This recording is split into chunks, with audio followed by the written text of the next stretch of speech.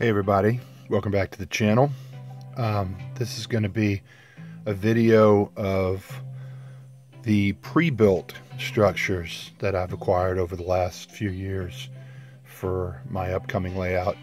I've got a bunch that I've built from kits from previous layouts, but I thought I would just do a video on the ones that are offered today and show you in a little more detail what you get when you buy. So let's look at them one at a time. Okay, the first one here I just happen to have already out of the box. This is a Walthers Cornerstone built-ups, and this is called the HO Dayton Machine Company. And I guess one of the reasons this one doesn't have any weathering on it but comes fully assembled. And I'll show you the underside. The part that really caught my attention was there's a location there under that roll-up door where you can add rails, and actually so you could use this as a locomotive repair shop, or a place for cars, train cars to get worked on. But I don't believe this one comes lit, but it wouldn't be hard to do. And very nice structure. Of course, definitely going to need some weathering at some point, but fully constructed. Looks like you got kind of some loading doors on two of the sides, windows only on this side. And let's take a look underneath. And the underside, yes, you have to unscrew the thing, but if I remember correctly, I think you can actually change that door or model it in the up position. But that's pretty nice. I didn't remember anything about the floor coming unscrewed like that. But yeah, that's your Dayton Machine Company Walthers Cornerstone built-ups. Okay, these are probably the least expensive pre-built buildings I've got. This is actually part of the train line, which I don't think exists anymore. I think it might still exist, I'm not sure, but these are basically put together kits that don't have any kind of weathering at all or any lighting. They're basically just a completed kit. And what you've got here on the left is this is again a Walthers train line product, United Trucking Terminal, which I thought was a pretty cool building. It's got literally roll-up doors on both sides, so I mean, you could perfect kind of structure to put in between a track and maybe for some truck transfer stuff. And of course it definitely needs some weathering. It's in perfect condition. This other one is called the Gemini building, and I guess what caught my eye about this one is the level of detail as far as all the different window treatments. You've got simulated glass in all the windows, and I think those shades really add a lot. And here's the back side, but you got shades at varying length on all four sides. A decent little roof. Probably add a few more details here and there, but very nice little building that with a little weathering would look good pretty much in any sort of city setting. Okay, this is a pretty good sized Cornerstone built up made by Walthers, and it's got a lot of good space for as you can see from this angle. You could have a spur feeding one side of this building, and then maybe some trucks on the other side. And this I don't think has any weathering on it, but really nice details all around, including downspouts and fire escapes, and got a water tank on the top. And Let's see if there's any kind of details. No.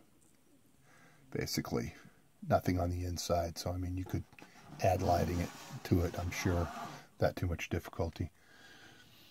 A lot of these that I'm going to show you, I'm probably going to redo the signage just because I've got particular names that I want to have. But this one here, once again, oh yeah, and it also comes with a couple of 55-gallon drums, one red, one black, a man kind of posed there, and one pallet. So that's one of the things I really like about the Walthers built-ups. They come with lots of little accessory pieces. Okay, this is another Walthers built-up, and this one's called Spooner Sash and Door, and it's a pretty basic model. Doesn't have any weathering, but it comes with lots of signage on all the doors. No smoking, unloading, private property. Has no interior or interior lighting of any kind, but this is one that I think you could definitely weather it up some, make it a lot more believable. Comes with a lot of little accessory pieces, a truck, a bunch of loose lumber, some crates, a pallet, 55-gallon drum, trash can, and a looks like a man with both his arms up. Maybe he's getting robbed. I don't know. Anyways, this is Walthers HO Scale Spooner Sash and Door. Okay, what we've got here is another Walthers Cornerstone built-up. This is the Clarksville Depot, and it's like it's got a little weathering, at least on the roof. And it comes with a pretty good-sized base. Of course, I'm sure trackside is on the side where it's extended out there, and steps and doors, signage, got a chimney. In addition to this, you get a pretty sizable number of add-on things that come along. You got the older traditional style baggage cart. Looks like 2 benches. 4 people, 3 trash cans. Not exactly sure what that metal thing is. Soda machine. Actually, I guess it's 2 baggage carts. And, you know, you can really just take this just by itself, and it really is a whole scene in itself. So, this is a nice little station. I'm sure I'm going to find a good home for. I need several stations on my layout, and this comes pretty close to probably what I'm looking for. Okay, this is, speaking of stations, this is the second and last of my pre-built drain stations. This is another Walthers Cornerstone built-up. This is a Pella Brick Depot, and this is really nice. I really like the brickwork they did. It's textured, very, very believable. Doesn't have any weathering on it. I think I've seen some folks use this. This is what amazes me. This is actually raised in a smooth fashion, so you know you're bringing out baggage carts and stuff. It's very realistic. I guess you could call this the parking lot side. A couple of chimneys. Really nice structure. Green roof. I don't think it does come with a little piece of paper in there if you want to light it, so it's not going to light all the way through. But this one also comes with a pretty sizable amount of add-on pieces. Looks like 1 baggage cart, a soda machine, 2 benches, a couple of crates, big one and small one, 3 trash cans, 3 people, 2 pallets, and some luggage. So just like the other Walthers station, you know, you got a whole scene right here, ready to go with everything you need. I mean, this station, of course, could definitely be weathered some, but just a beautiful kit. Very, very nice. Okay, and the last of my Walthers built-ups.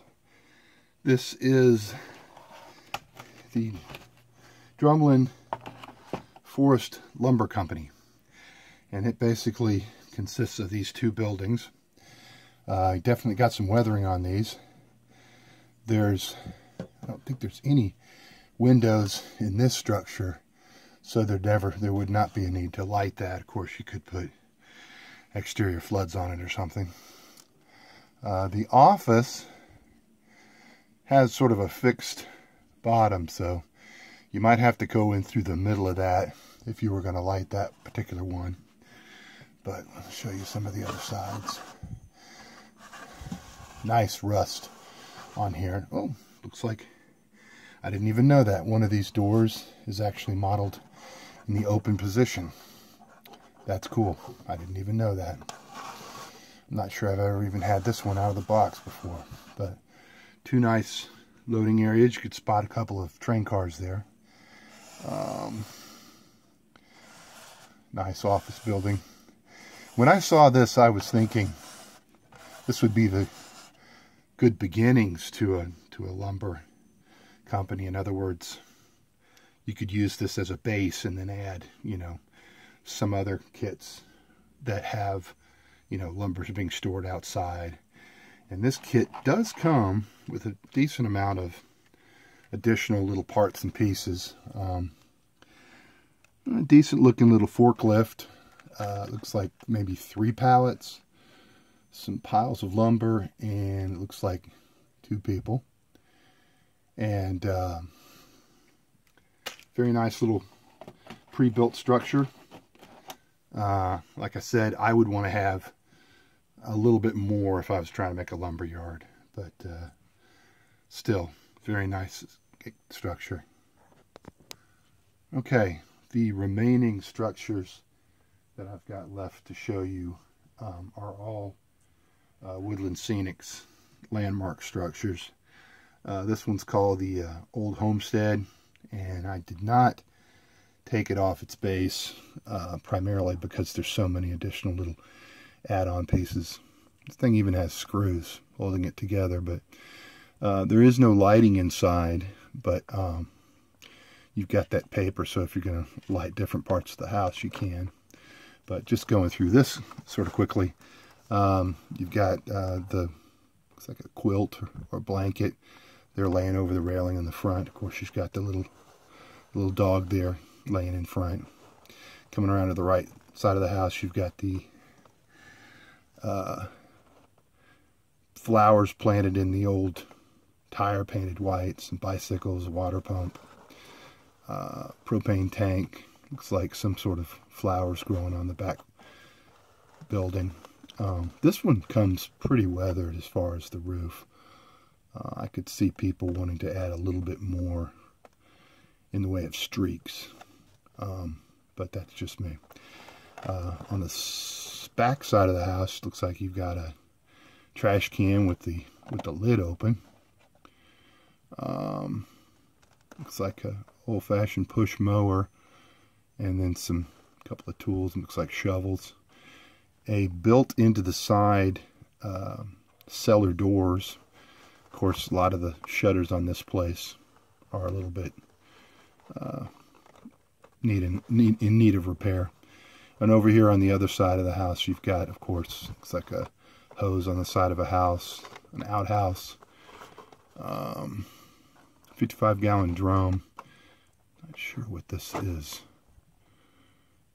next to that, but a separate mailbox, which, just like my grandparents' house, I think that's a wheel with some concrete in it to hold the mailbox in place. But the Woodland Scenics kits are just amazing. There's window treatments on all these, and they probably run a little more expensive than the Walthers kits, but they're all weathered, and they might have a little bit higher level of detail and little parts and pieces, but you're gonna get a product that you'll be happy with. A lot of mine I got at train shows at a little bit of a discount price. Okay, here's one that I always liked. I think I did get this one at a train show. This one's called Filler Up and Fixer, and this, of course, Woodland Scenics. Lots and lots and lots of details on this. I think you could, weather this, the white of this building a little bit more. It looks like the garage stuff is weathered and the roof's weathered. But I still think I could add a little bit more weathering. This has got all kinds of details on it. You got the tires, you got people sitting outside. There's not an interior, but there's window glass glazing for all the windows. A motorcycle. I guess that's an old fridge of some sort there. Couple of hose and some, looks like water containers. Maybe a milk can, trash can modeled with the lid off. Your utility box. Now on the garage side, all kinds of details. Lots and lots of junk piles, which is, definitely what you expect to see around a garage, whether it's new or old. It's inevitable. But I should say this does come with a sign, Phillips 66. I'm sure you could actually rebrand this or re-sign it, but it does come with this sign that you can just put wherever you need to. But nice little filling station. I think I got this at a pretty decent price. $30, which may sound expensive, but for the price that these things go, a new one probably double that. Here's another Woodland Scenics built and ready that I got. I believe I got this one at a train show also. This one's called Drive and Dine. And this has got all kinds of accessories. This one does come lit. This is an older one. I'm going to pull the car out here. Car and the figure comes with it. This one is pre-lit and comes with actual wires attached. I've never tried to light that up, but yeah, this one actually has an interior. It's pretty amazing. All kinds of signage, little figures. Looks like the ladies on roller skates. 15-cent burgers. Might have to update that a little bit for my time period, but great little structure. Ladies' room, men's room, propane tank, utilities that you can bring wires in for. These are non-functioning lights, but you could always swap those out for working ones. And got a picnic table there. Looks like parking spots for 4. Trash can that's been knocked over. Okay, I like that. I like the straws. Giant straws holding up the drive-in section, but very nice kit. Very cool. And then my last of the Woodland Scenics built-ups, built and readies. This is the Davenport